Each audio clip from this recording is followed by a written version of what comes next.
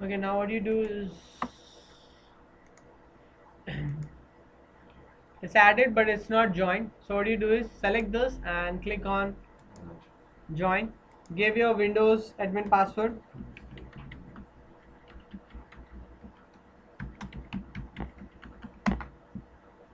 Sorry.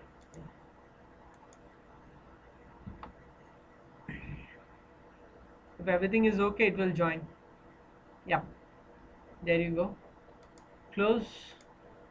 After this, what I showed you was you need to go through the basic test. You can go for the basic test. Administrator.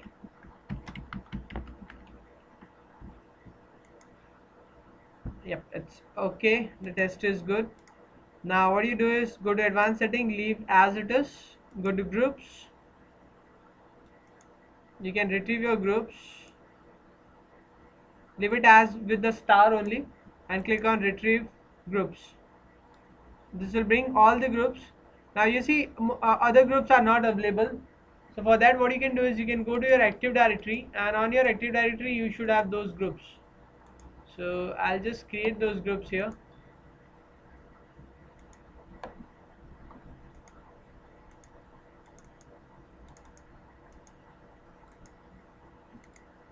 Administration, users and computers.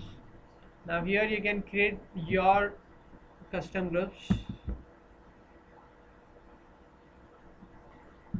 Like you can go to your domain and you can say new groups. So you can add the first group. Let's say this is ICE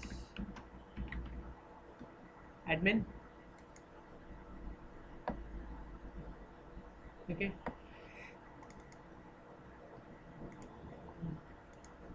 What I'll do is I just delete this under users. I'll just add new group. New group. Let's add the first one. ICE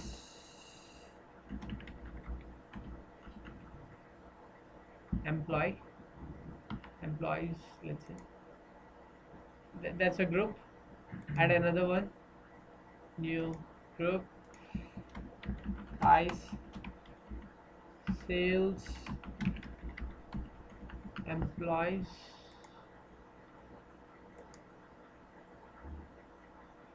Another one. ICE contractors.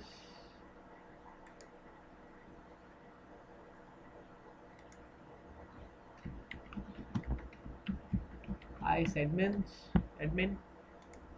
and so on. You can go on adding these groups, and what you can do is you can add users to this group. You can say new user, and you can add user to each of this group, and you do it this way. You have to say like this one is, I'll say sales one, last name is user, and the login name is sales user one. That's the login name, sales user one @cciacademy.com. Next, let me create a password for this user.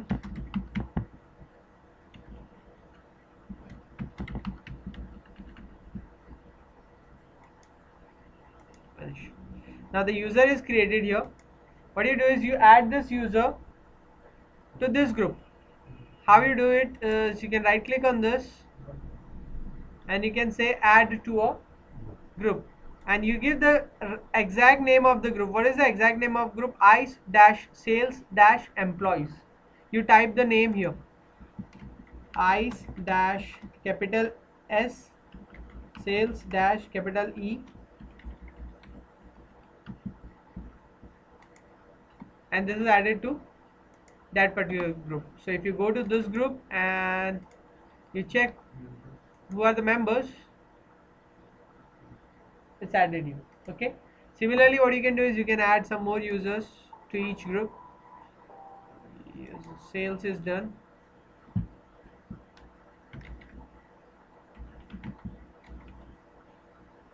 Contractor, user,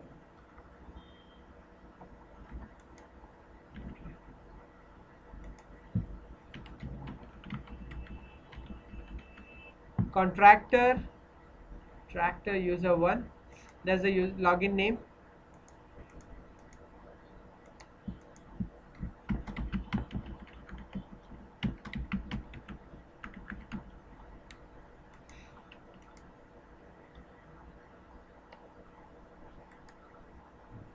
Add to a group, and the group name is ICE dash is this name. Okay, click on OK. Fine. Next you add another user, new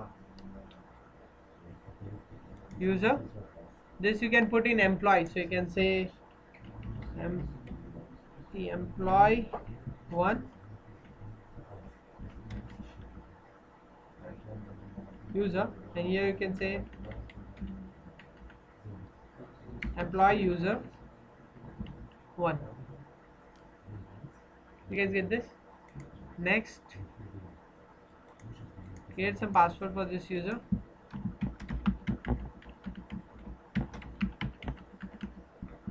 Click on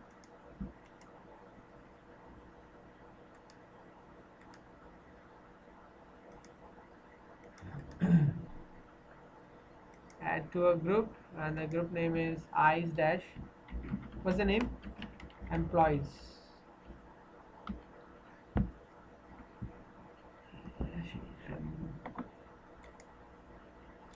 Okay, now these groups I can see on ICE. If you click on, do you see? Now they are added.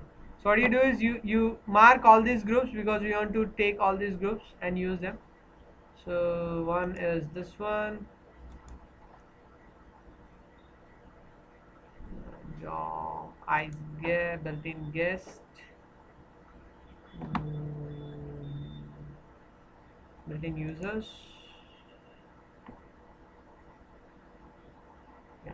Domain admin, domain computer, domain controller, guest, user, enterprise. Not required, this one. You can select groups what you need. Okay, and click on. Okay, similarly you can take attributes by going to attributes, select attribute from directory. Now for this you can use any username available on ICE. Let's say like we have employee user 1. This account, this username is available on Active Directory. When you say retrieve attribute, it will bring all the attributes. This is this. It brings all the attribute. That's your name, right? Employee user 1 at cciacademy.com. Just now we created this, right? So you select all these details. What I'm going to select.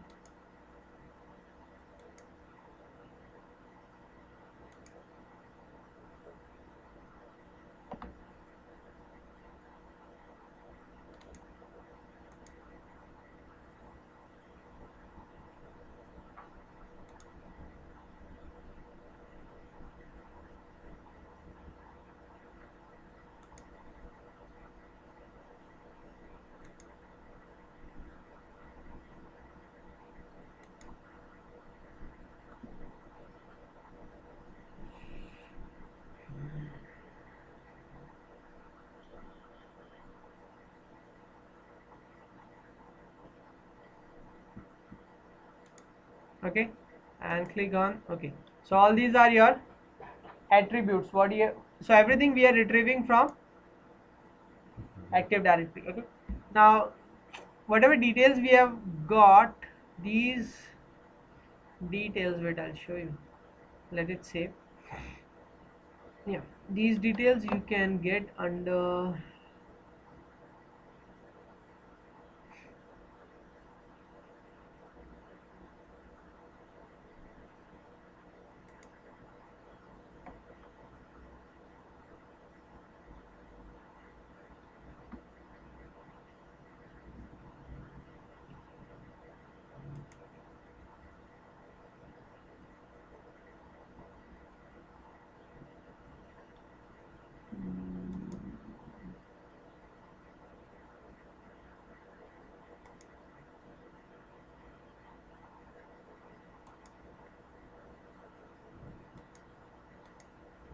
System settings.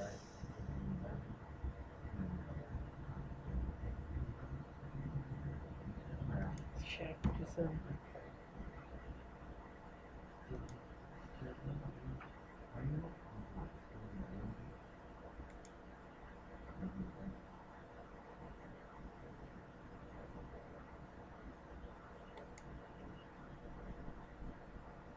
Yeah, you can get it here. You can go to policies, dictionaries. Under dictionaries, you can go to your Active Directory one. Do you see? CN, display, distinguished name, given name. Where you had seen this before? These these are extra attributes what we have fetched from AD, and you can see all these where over stores, Active Directory, attributes. See, whatever we retrieved from Active Directory, those can be seen under your dictionary.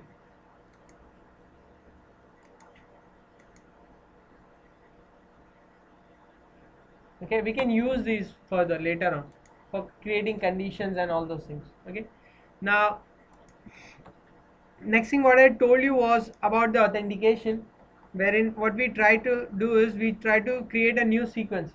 So by default it will be like, now if you go and edit this one and you say that you select and you say you check the username and password, internal endpoints, here you get MAC addresses, internal users, here you get username, guest user is only for guest. Okay, so basically finally you get Active Directory 1.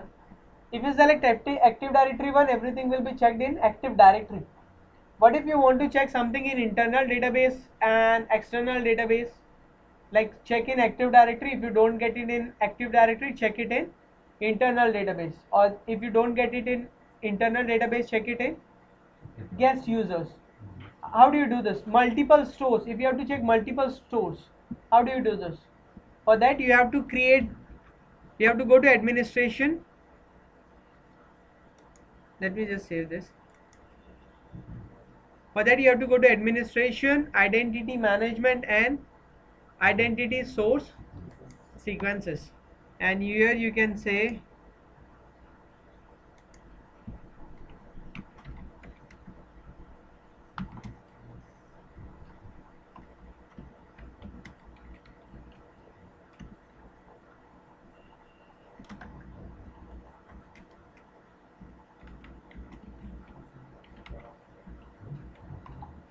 all identity stores.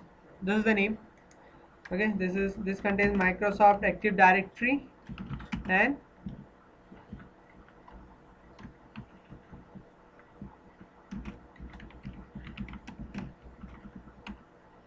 internal users also. So you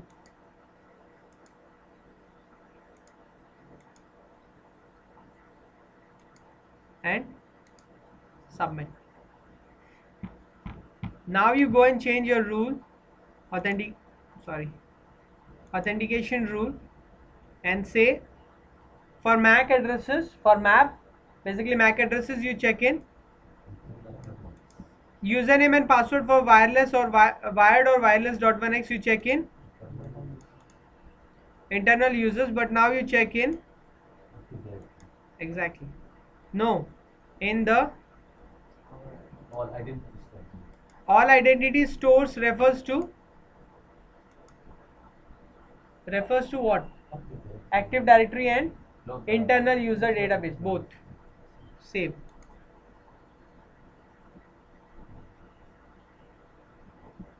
Okay, next what we have done is we go to policy results,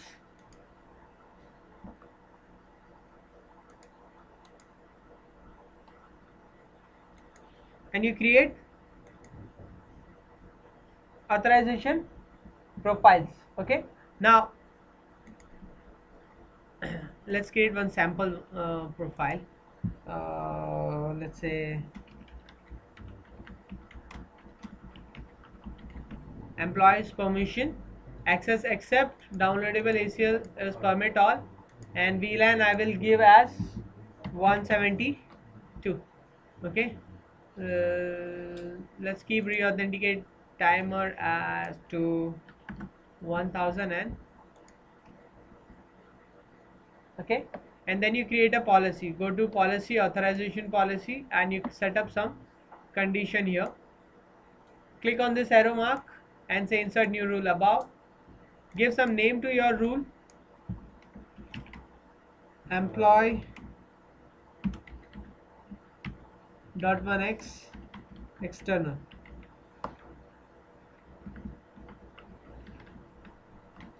Okay, any, if it's any user, but the condition is that this username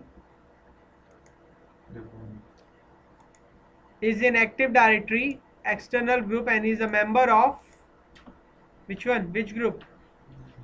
ISE employee group. Then what do you do?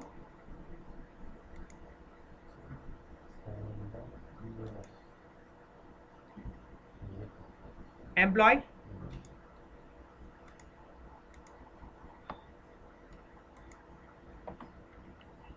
if nothing matches, permit access. Okay, and in this case what we do is, here is your network admission device switch 6.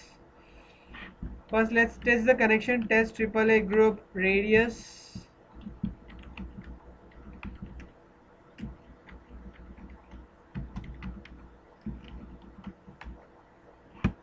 Yep, radius pairing is proper. Now what you do is go to interface,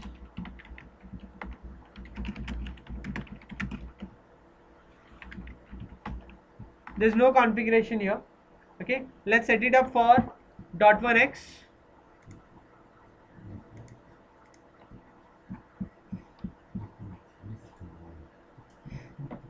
Port number 21. So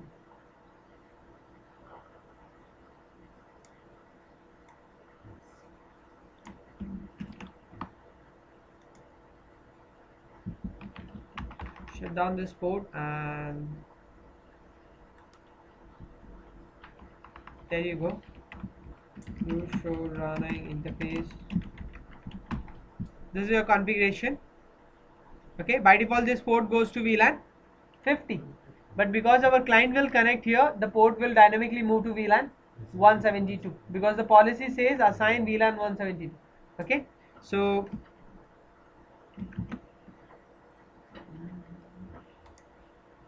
let's do one thing. Let's go to the client.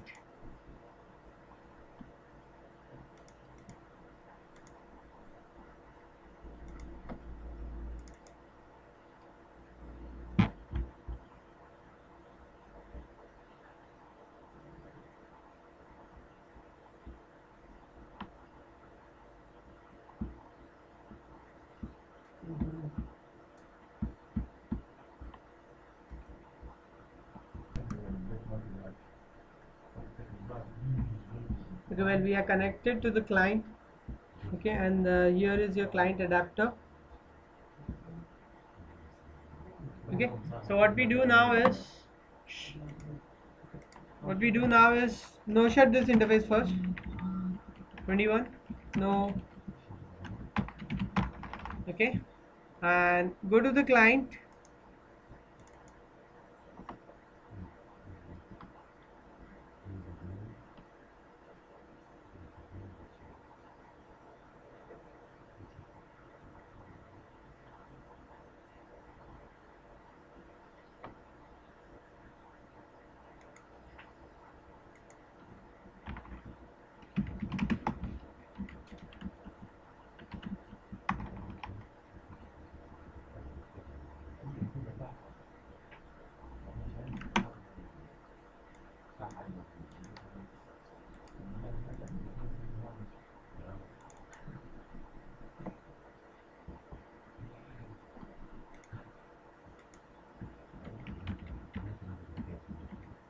Employee user 1.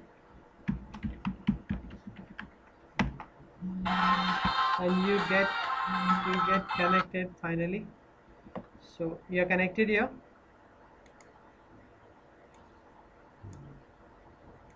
and there's the result. Show authentication session or interface.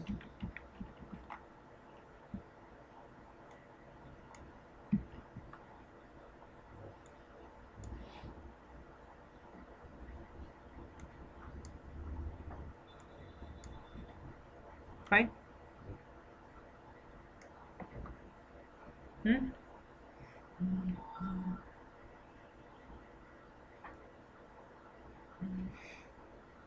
Good. And if you go to your client 10.1, okay. Now if you go and check authentication reports on your ISE, employee 1 was authenticated and he was given permission. And if you check here, this was done on 21 of, fine, okay, and the method was good. Now what I want next, see, for the same user, first of all VLAN tag was pushed, and secondly one ACL was pushed, okay, and plus your session timeout of 1000 seconds was pushed. So these things were basically these were pushed in result, in the permission, okay. Now this is happening, why? Because this is this is internal employee who knows that I have to run .1x, okay. So when this happens, if what he push is e frames. So with the help of e-frames, the port comes to know, okay, it has to go through 802.1x authentication, and then it proceeds as usual. Okay. Now, what we are going to do next is we are going to do web-based authentication. So we have done .1x, we have done map also. What we are going to do next is web-based authentication.